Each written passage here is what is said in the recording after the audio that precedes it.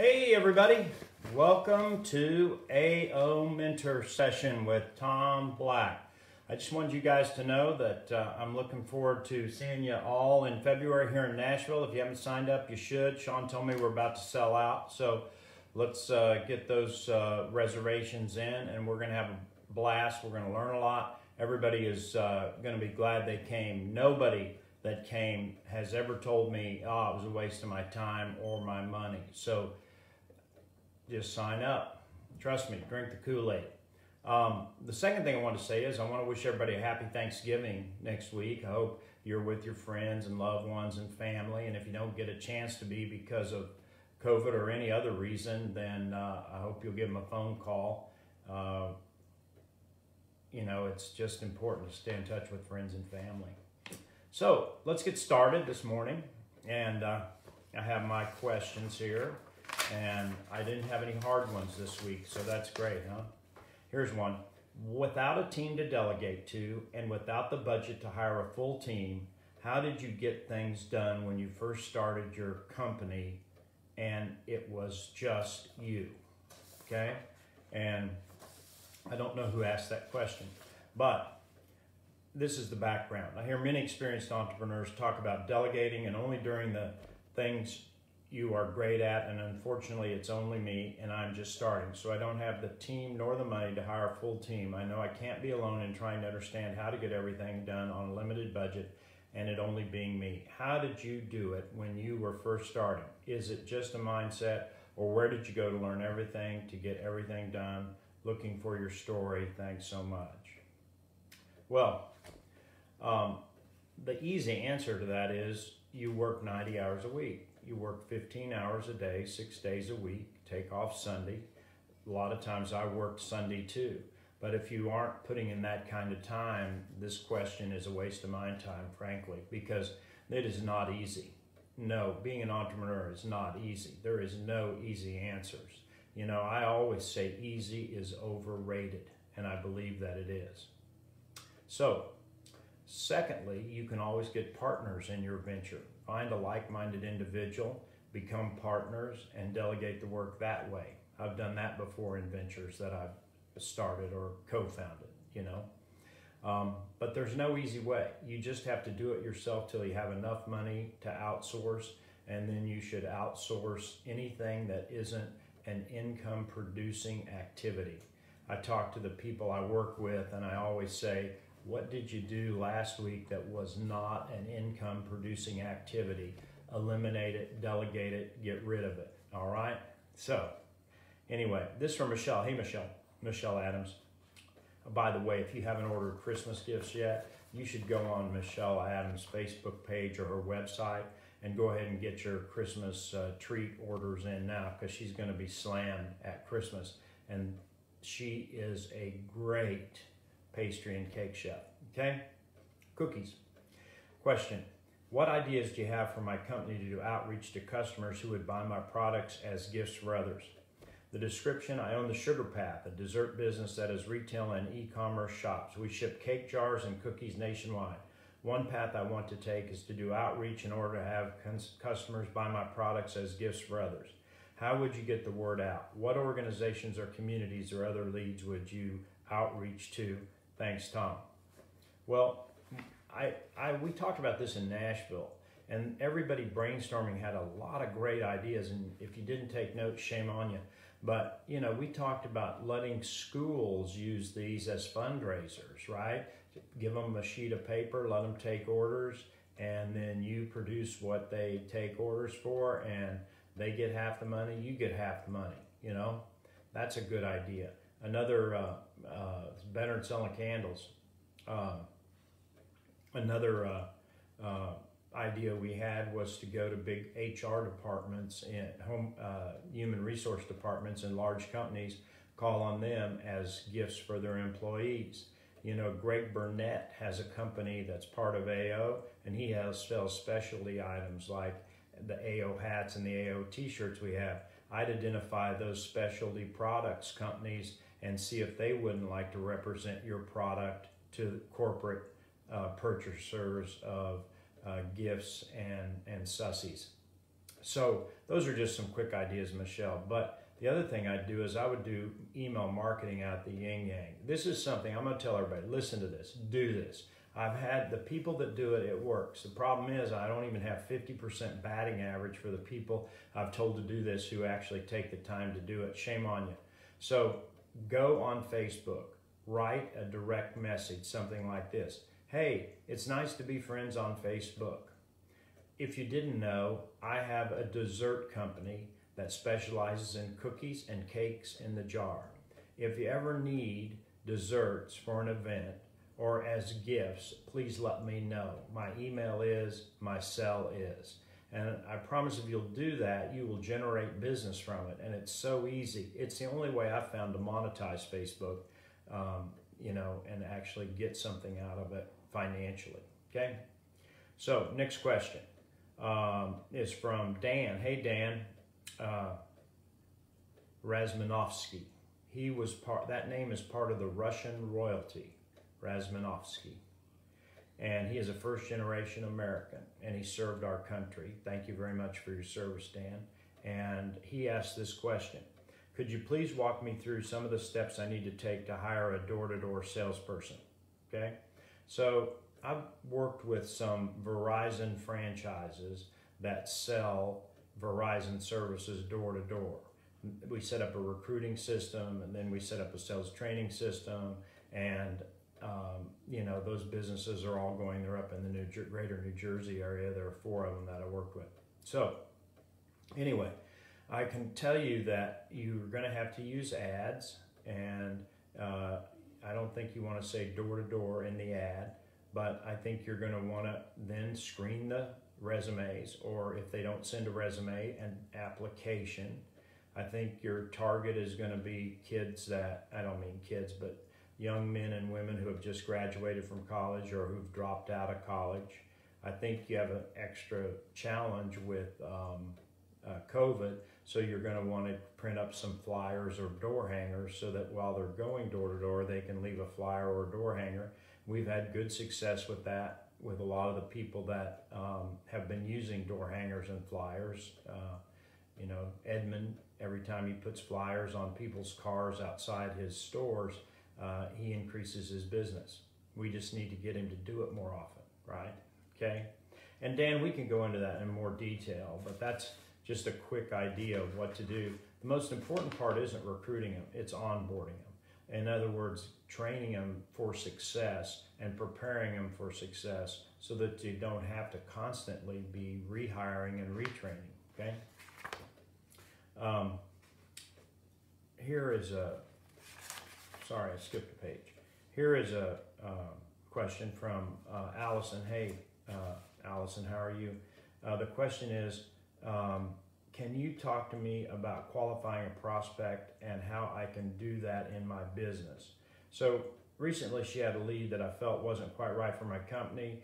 He used 40 minutes of my time. When he first sent me an email with all the business information, it seemed like a good lead to begin with, but he ended up saying he couldn't afford to pay for services, but he would pay me with a percentage of sales. His product was promising, but he as an owner did not seem like a fit for my company.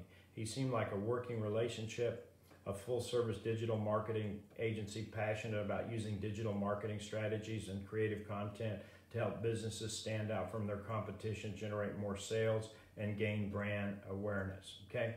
So Allison is suffering under a conception that I think a lot of solopreneurs, entrepreneurs suffer from, and that is that everybody is gonna say yes. How could they possibly say no to me? Well, in B2B sales, if you're in that sales, the national average is for every 9 people you tell your story to, one buys. 8 don't buy, 1 buys. That means you're going to get 8 no's before you get 1 yes. And so I consider the waste of your time just the price you pay to get to the one who's going to buy. And I don't really think about it as wasting time. I think it as part of the continuum. Sales is a continuum. And here's the ball, and 1 spot on the ball is a yes, and 8 spots on the ball are no's. But you have to get the whole ball. You can't buy just the yes. And so when you look at sales that way, you don't feel like people are wasting your time, you're just on your way to a no. Now that being said, the minute you know they are wasting your time, say thank you very much and move on. I can't speak to this specific situation, Allison, because I don't know the details. I have friends in digital advertising that make a lot of money from co-oping with their customers. They take a percentage and the customer gets a percentage. But I can't make a decision about this one in particular or what kind of businessman he is. But in general, I would say this: you're better off getting paid than waiting on him to make a sale for you to get paid, okay? But if you don't have anything else to do and you believe in the product, and if you were an entrepreneur, you would start a business with that product, why not? Next is from Stephen Davis. Hey, Stephen. And Stephen wants to know what my advice is regarding how to handle prospects that are solely focused on price. SUD Consulting specializes in human resources, workers' comp, and financial issues that companies face. We represent multiple personal employment organizations, that's PEOs. The reason I'm asking this question is I'm currently dealing with a prospect who is solely focused on price, regardless of value. The prospect is a sizable company that has great influence in their industry. Obviously, you can only reduce a price so far, but what is the best way to manage this situation? I do not want to lose a prospect and potential future referral business. Okay, so I know this situation very well because we've talked about this situation. But in general, the cost issue, if it's verbalized by the prospect, then it's much harder for you to solve the problem than it was had you verbalized the situation before they brought up price. In other words, I always like to say we are not the low-cost provider early in the process. I like to say we are not the lowest price of entry.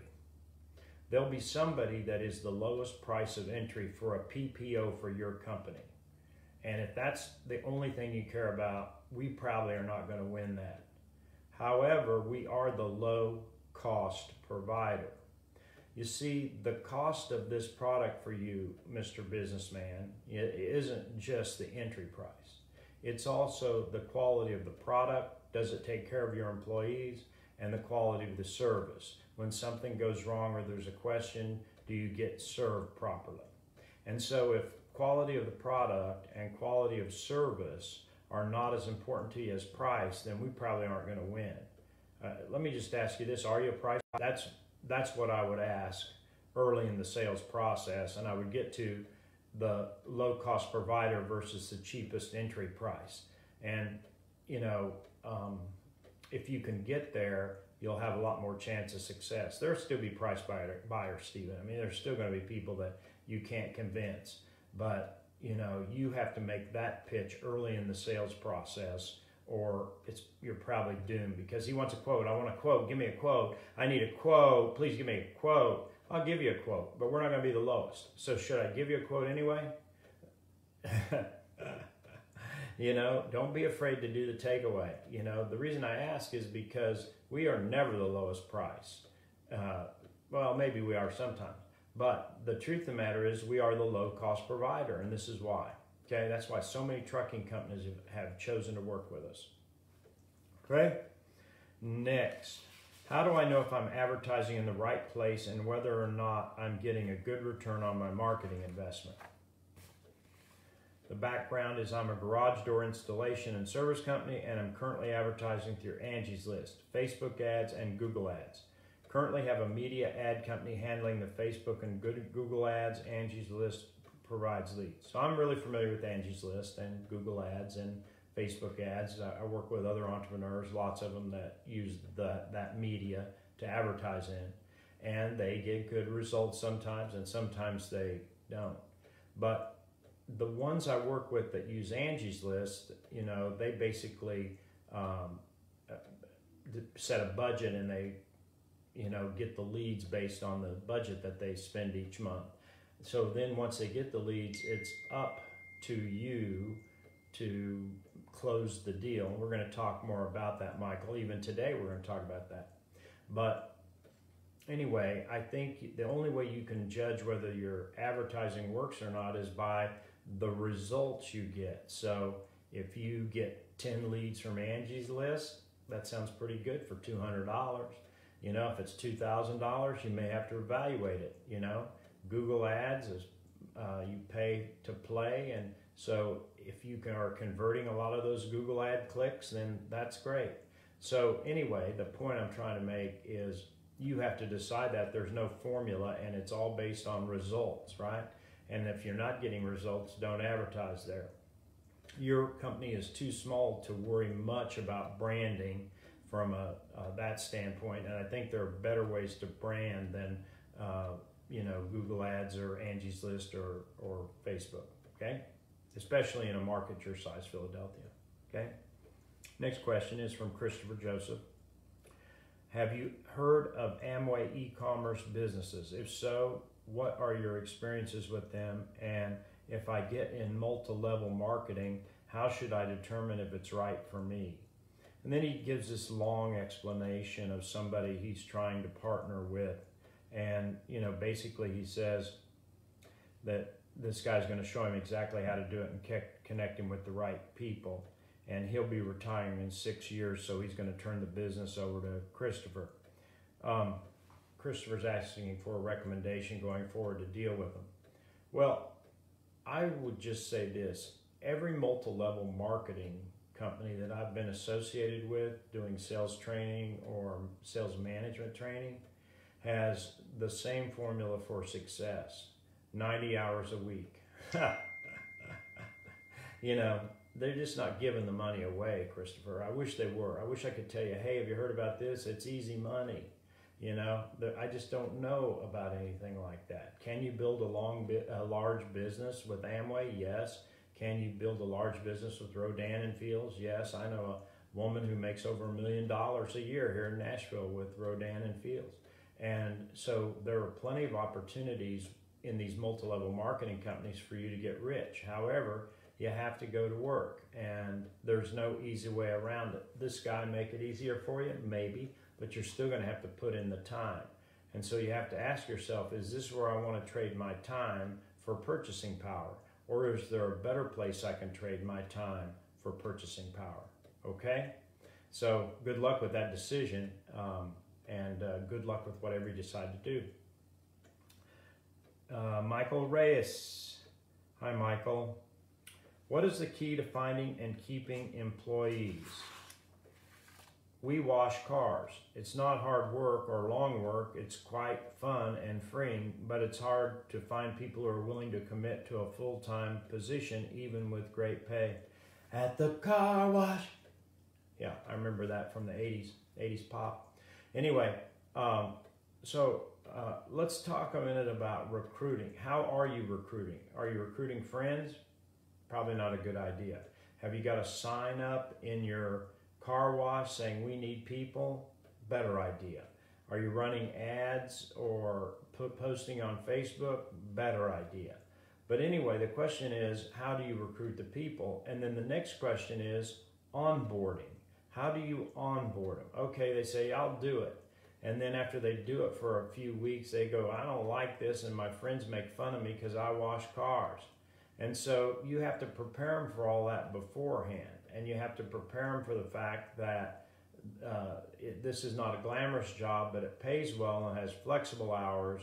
And, you know, you make people feel good when you do the job. Okay? Does everybody make sense to everybody? Retention is a function of loyalty. So if the person believes that you are helping him become a better person, either financially or intellectually, spiritually, if that person believes that you are contributing to the forward advancement of their life or their survival, then they'll stick around. But they won't if they don't feel that way. And we know, it doesn't matter what the job is, we know that 60% of every employee out there today is willing to look at another opportunity. That means only 40% of the people, that includes the CFOs, the CEOs, everybody, 60% are willing to walk for a better opportunity. So retention then becomes a function of how well you deal with the people you work with and how much they feel like they're getting from the job in addition to the pay. But we can talk about it sometime if you're going to contact me through Sean. All right. Those are all my questions for today. Those are some good questions, guys. Keep the cards and letters coming. And I will, for those of you I don't talk to every week, I will see you next month. Bye.